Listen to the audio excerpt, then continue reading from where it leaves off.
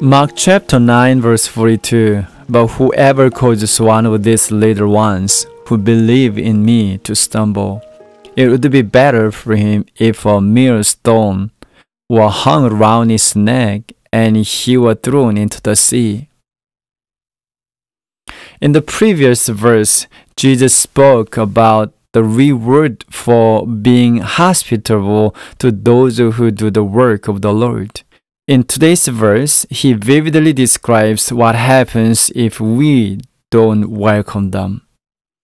He started by referring to little ones. Who are these people? Based on Jesus' words and context in which they were spoken, we can understand that they were those who believed in him but did not belong to the group of disciples. If we study this verse alongside Matthew chapter 18 verses 1 to 5, it also becomes clear that he was talking about believers who neither belonged to any power group nor had any social influence. Jesus also refers to another group of people, whoever. Taken literally, this word encompasses everyone. But was there someone in particular that Jesus had in mind when he said this? Again, if we look at the context, we can see that he was talking to his disciples, those who would become the leaders of the early church. If we extrapolate from there, we can understand that Jesus was speaking to church leaders today, and anyone who has the power to cause another to stumble. It's important to know what the word stumble implies here. It means ensnaring another, causing them to sin or be angry. When the disciples stopped the man who was driving out demons, it's highly likely he was intimidated or discouraged or stopped working for the Lord.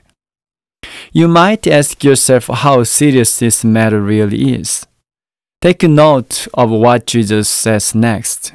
He tells the disciples that if they had known the consequences of making another person stumble, they would have preferred to have a millstone hung around their neck and be cast into the sea.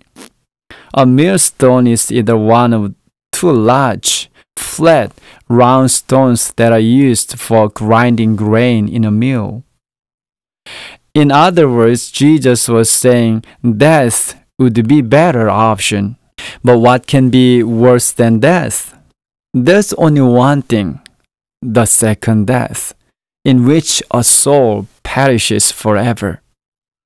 You probably don't know anyone who would knowingly cause another to stumble spiritually if they realized it would result in an immediate death sentence. It is both ironic and tragic. However, that you no doubt know many who intimidate and discourage others even though they are aware it can result in eternal separation from God through the second death.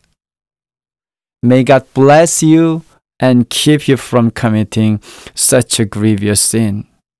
If Jesus views this matter so seriously, then it is wise for us to be extremely cautious. Instead of causing these little ones to stumble, he suggests that we should give them a cup of water. That is, we should extend kindness to them. I encourage each of us to intentionally do something good for those who we think do not belong within our circle.